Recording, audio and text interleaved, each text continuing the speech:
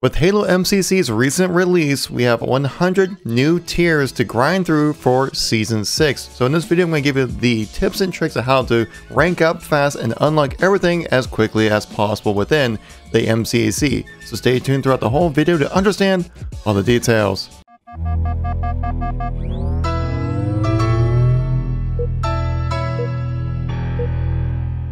With the release of Season 6, there are more ways than ever to spend your seasonal points and rank up better in the MCC. But in this video, we're going to exactly how to go about doing that. The main point of focus you need to put on is on your challenges within this season. So if you guys like these news and tips and trick kind of videos, make sure you tap that like button. Let me know you want to see some more content like this. If you want to stay up to date with everything going on with Halo as it ramp up to the release of Halo Infinite, make sure you tap subscribe.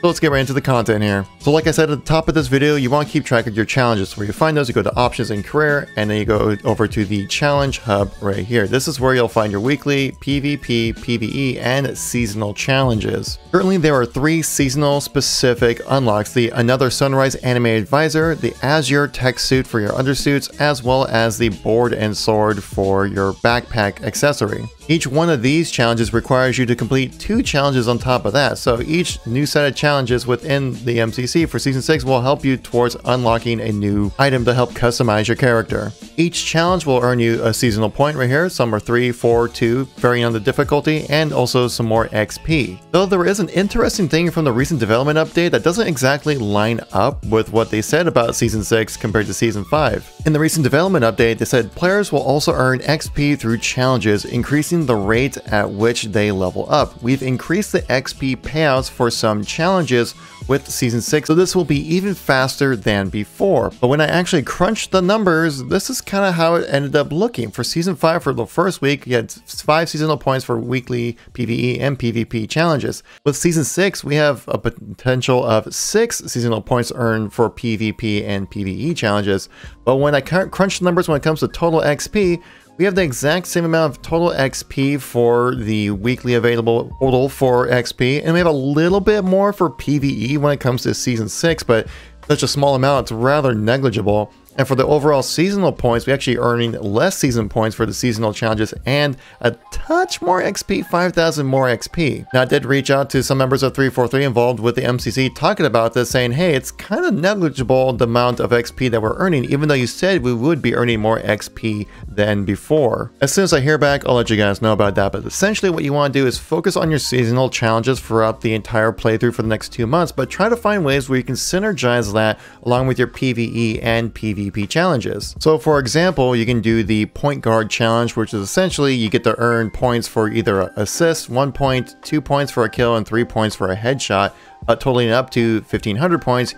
Unlocks you this challenge, which gets you 1 step closer to earning the sword and board unlock. Now, I suggested playing SWAT because headshots are super easy within that mode. You can also do infection if you'd like, but try to synergize that with your weekly PvP stuff. So for example, here we have the bookends, which is complete match-made games in Reach or CE. You can also combine that, if you play well, with podium finish, complete a match-made game as one of the top 3 players. That earns you 1 seasonal point and 20k XP. Multi-thrill, which earned multi-kill medals, which is super easy to do in SWAT, which also synergizes with Spree Real Estate, which is earn multi-kills and spree medals within PvP matches, which completing that seasonal challenge gets you 1 step closer to completing the double up. Also win social games. I believe this was like win 3 social games, gets you 1 season point and 20k XP. So you can see how you can kind of combine these different challenges together to where you can really optimize your game time for your leveling up to earn more seasonal points and XP the most efficient way possible. There was a good combination here you can pull off with non-profit organization and story score. These are both PvE focused challenges. Non-profit means you have to kill enemies. The more you kill, the higher difficulty those enemies are, the more points you earn. Grand total of 7,000 gets you this unlock, which gets you 1 step closer to completing the package deal to get you the Another Sunrise challenge. You can team that up with Cannon Fodder, which is defeat light infantry enemies in a PvE modes like campaign, firefights, Spartan Ops, and things like that. You can team that up with Car Alarm, which just obviously means destroy vehicles at least normal difficulty or higher. Narrative Navigator, complete campaign missions or Spartan Ops missions and earn additional progress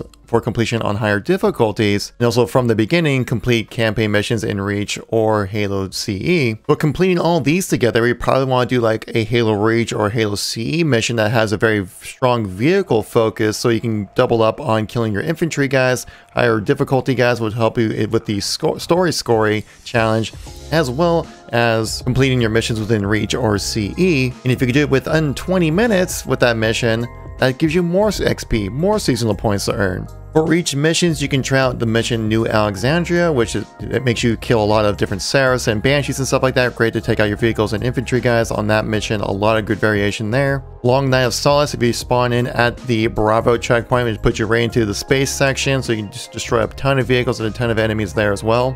For Combat Evolved, you might want to try out the 2 Betrayals mission, as there are going to be a lot of vehicle usage in that one as well. Again, doubling up on your missions to complete CE or Reach, doubling up on your vehicle kills, doubling up on your infantry kills as well. Obviously, these are weekly challenges, so they will trade out every Wednesday at 10 a.m. Pacific Standard Time, but you kind of see at the point where I'm getting at here, you want to synergize this with starting off with like your seasonal challenges right here, like say like complete 50 match-made multiplayer games. Well, that sounds pretty generic and easy, right?